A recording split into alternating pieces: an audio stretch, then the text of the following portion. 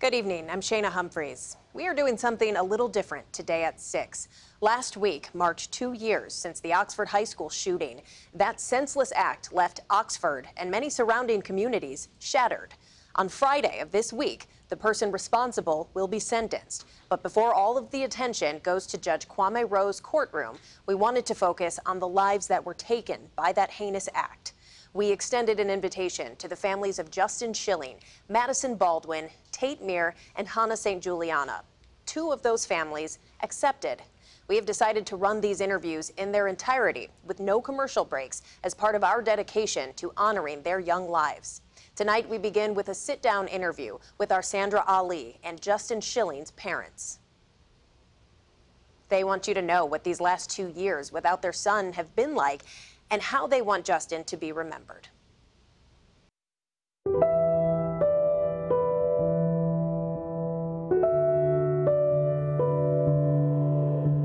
Jill and Craig, let's start by talking about Justin. What was he like? What do you want people to remember most about him? I mean, Justin was so beloved by everyone who knew him, being family, friends, his coworkers. He just uplifted people, and when you were around him, you felt seen and heard. He was very intuitive and empathic, and just so full of life. You know, on top of being this amazing, high-achieving honor roll student, great athlete, great friend, and he lit up the room. He had that energy where people were attracted to him. So just a bright light, a very happy young man. I will never, I'll never forget his work ethic and the dedication that he put into everything that he did. He was very thorough, and he was very hardworking and determined. When he set his mind on something, he wasn't finished until he was 100% set on the outcome and what the information that he got, whatever it was, his homework, his jobs, if there was still something that needed to get washed up or whatever, he'd still go and grab it, He was a very thoughtful young man. His charisma and, his energy is just really something that you can't just, implement into anybody. It's something that develops over the course of a life, and he put everything into it, and he maintained himself very well, and I could never ask for anything different. I'm so proud of the individual that he was. Yeah, and Craig, you mentioned over the course of a life. Is there a memory, a moment, or a time that stands out in particular to either one of you? Probably more recent one was going to Oakland University. I believe it was September or October before the shooting, and that's where he planned to attend college. And he was just, so excited, and we got to do a tour and a walkthrough, and I'll never forget this young lady who was guiding us, who was also a student. He would not let her hold the door. He just was that old school gentleman, yes. And just that memory of going out to eat after, and he was just so full of hope. He had big plans for the future. And obviously, without ever reliving that day and reliving the harrowing events of that day, with almost 2 years going by, does it get easier? Does the grief just change? Talk to me a little bit about that process. Go ahead, Craig. Every day is a struggle. The normal, just driving to work, it's hard to do. The anxiety, it's a feeling that you don't experience, that I've never experienced before, so it's kind of hard to deal with because I'm not used to it. It's the emotions are always there. I mean, they come and go at random times. The most not most appropriate time or inappropriate time. It's very difficult to maintain the kind of person that you used to be, and when you're dealing with this level of grief, it's every day sucks. There's nothing that can change that, and time doesn't matter anymore to me. It's just a number, and it just feels like it's stalled, you know, as far as, I mean, you look in a mirror and you see yourself getting older, gray hair. It's just really hard to know that he doesn't get that.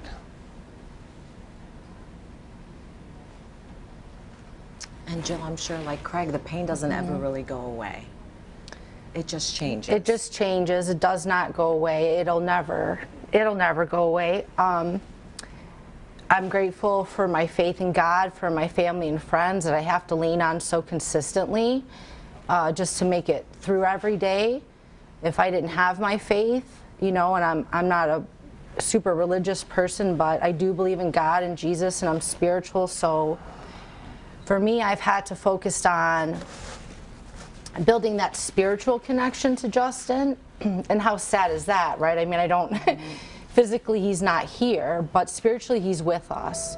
And I feel him with us, and I believe that. So I have to learn how to nurture that connection, be it dreaming about him, journaling to him, you know, so that's something that has helped sustain me, definitely my faith.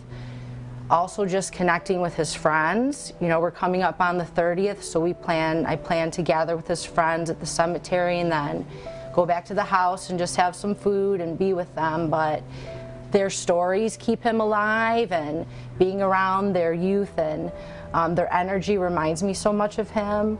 So I find comfort in that. But the grief is constant. It's crippling. I have days where I have no more tears left. You know, and I think what makes the grief harder is that this was such a preventable tragedy. When you lose a child to senseless gun violence, it's almost unbearable. I feel so grateful that I'm here for my kids who are still here and my family, but it's something I would wish nobody to ever experience, because it's extremely difficult just to function. And Craig, how has this tested your faith? I know Jill just talked about her faith and her spirituality and really leaning on folks for support. Sure. A lot of the same. I mean, I'm not a big religious guy. I do believe in, you know, the one being and the Creator. So I do feel it. I feel it and the energy. I feel him in the air that I breathe, and I get that, you know, cold chill or something, and I will look, and I mean, it won't be anything there, but you know, I'll know where it came from. I just have a sense of feeling of where it comes from, and you know, or a warm feeling. You know, I mean, it's just you just pay attention to those small things, and it sparks a memory or a thought about him, you know, and then sometimes it's a welcome thought, and sometimes you just lose it. And you hear so often from parents who are dealing with grief about one way of coping is doing something in their honor, doing something in their memory. And with Justin, when we talk about Justin, we talk about organ donation and how that's played a big part in your lives. Yes, we were blessed to be able to have that option. And I feel it was really a gift for us as well. You know, we talk about gift of life, we're helping to save others, but it did help save my sanity, knowing that we were able to help 6 people. You know, Justin's gift saved 6 lives. Tell us a little bit about, for folks who don't know Justin's connection to organ donation and the specifics. Share that with us. Well, it was a couple months before all of this happened where I had a conversation with him, and he alluded to the fact that he wanted to be an organ donor, and I wanted to make it known that it was his decision 100% to be the organ donor. We were just only there to facilitate because we're his guardian. So this was his choice 100%. Yeah. And I just want, I mean, I'm so happy, like Jill says, and to be able to help facilitate that and to, you know, help, you know, future generations, you know, from in different families in the different parts of the country. And this was several months before. Yes, this was absolutely a conversation that we had before everything happened. And what did you think of it at that time? Did you even give it that much thought? I did not. I mean, you don't really have to have a conversation like that with your child, but the fact that it was something that he brought up almost as it was like alluding to something was going to happen. You know, it just, I mean, the way that it all came about and the way that it was brought up and the conversation at that time, at that moment was just was awkward. But I mean, it was heartfelt and it was genuine, and for him it was. Yeah, that's who he was, right? A giver. It was my honor to about honor And that him. didn't surprise you that he came to that decision months before this happened? Absolutely No. not. And I think in the hospital, I don't want to speak for both of us, but it seemed like an instant yes. You know, it wasn't something that we felt conflicted on. Yeah, I mean, Because you knew what his wishes were. There was no way that I was not going to honor his wishes. There was Right. no way I could do that for him. So tell us a little bit about that journey of organ donation and what came about. Yeah. Well, I know Clay and I, Justin's younger brother, we recently went to Ann Arbor, Gift of Life, to do a video working on a project to help other people who are going through this process. So for me, with the grieving, it really helps to have that bright light and something to look forward to, something positive, you know, to keep his legacy going. So again, I feel like the opportunity to become an organ donor, you know, when you're a family going through this tragedy, it's a gift for us. It's something that is hopeful, something that is beautiful, and even initially for me as a mom, it was a selfish decision because it was like, oh, a part of him is going to stay here on earth.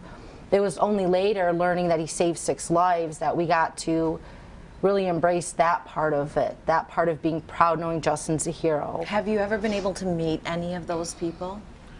No. Well, we've had some correspondence. Yeah, there's some a correspondence. process involved. It's proven it worked through and through, and we have every intention of, once it gets to that point, to be able to make a connection. Would you like to? Oh, I would love to. Yeah, Yeah, when I do absolutely. receive letters, it's a huge blessing. But that is up to them, you know, if and when they're ever ready to reach out. But I would absolutely love to, of course. I would think that would give you some peace, right? Yes, yes. And Yeah. I see inspiration with Justin's friends as well.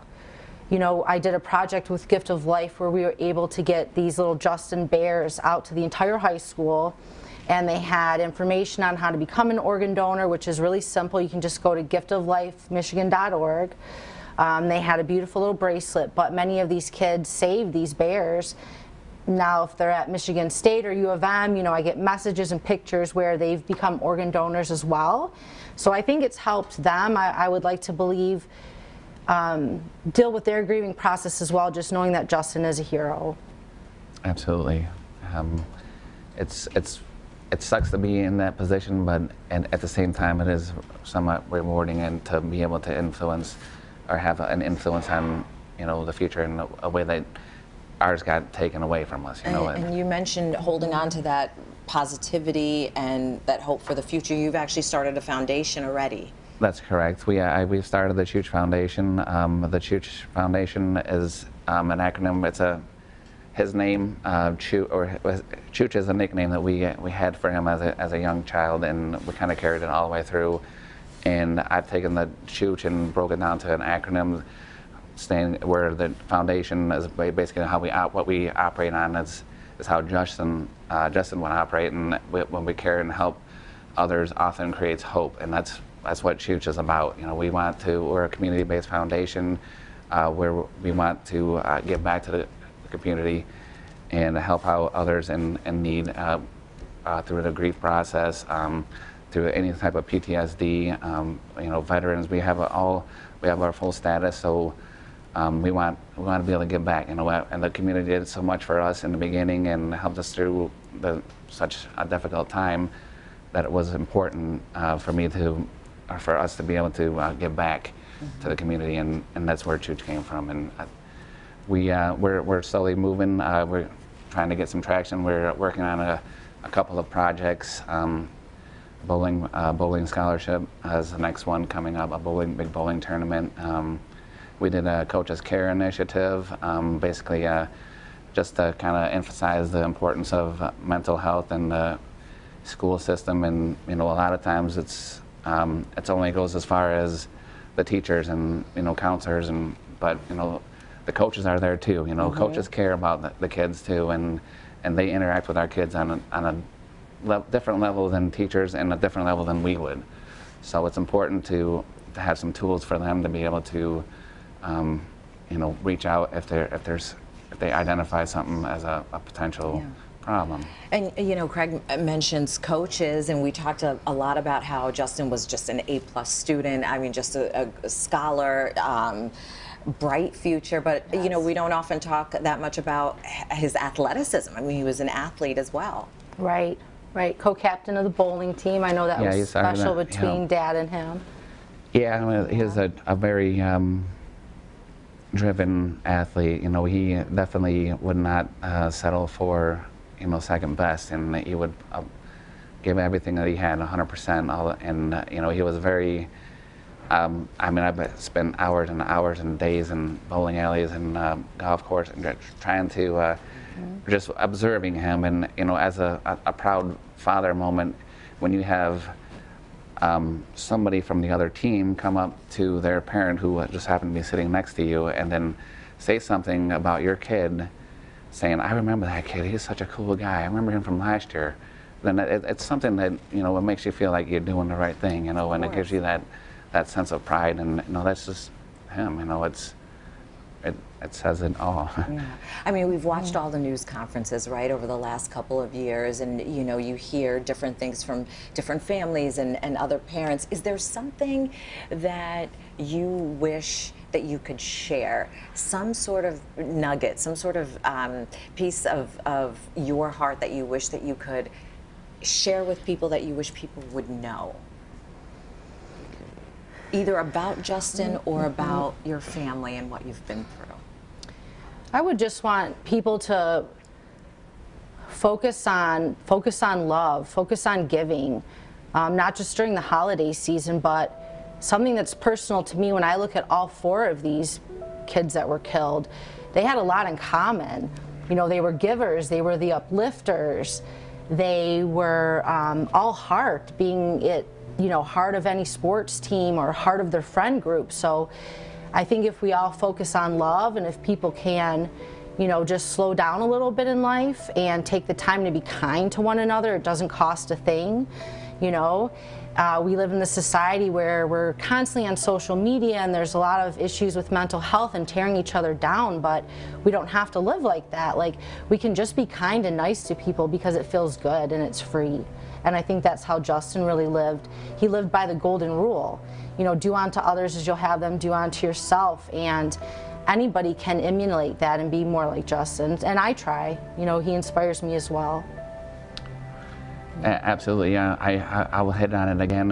I've never seen a kid work as hard as him, and when it was time to get the work done, that's where he was at, and putting in the time that needed. And that's how you get to be that, the winner of the Oxford Cup, to that level. It doesn't come just by playing video games and just hoping that it just lands in your lap there.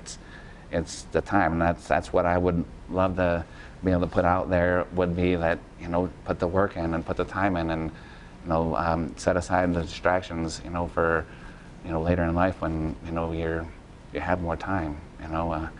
That's it. I mean, go for it. Don't just lollygag. Life's short. Yeah, what a legacy, right, for him to leave behind. Well, Jill and Craig, I know this is super hard to do. It's not easy to be so open and so vulnerable, but I appreciate both of you opening up to us that way. Thank you. And I did want to share as well, I know Dad has his foundation, and I think that that's wonderful. I've launched a foundation as well to honor Justin. I've partnered with 4 County Community Foundation, which is a local nonprofit, and we're going to be opening a fund for him that is all about conservation, planting trees, clean water, clean air. It's called For the Love of Nature, the Forever Justin Shilling Foundation. And I did provide you guys, we've got a nice barcode where you can scan website to learn more. But really what this is going to be focused on is preserving Michigan's Great Lakes, clean water, clean air.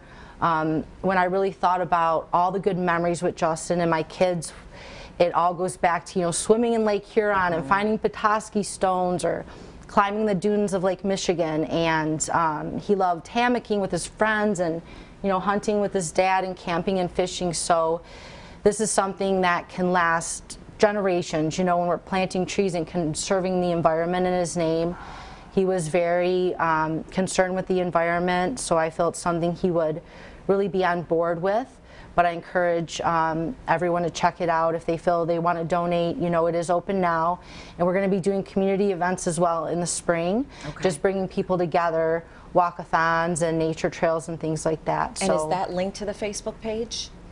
We don't have a Facebook page yet, but the 4 County Community Foundation has their own website, and even if you just Google Forever Justin Shilling Foundation, it'll be the first link. Okay, we'll make sure that folks know how to get to that Appreciate as well. that. Thank you both so much. We are at the chooch.org is our website. And we'll make sure to link that as well. Thank you. Thank you both. Keep up the good work. What a beautiful memory. What a great way to honor his legacy. Appreciate it. Thank you. Thank you for your time.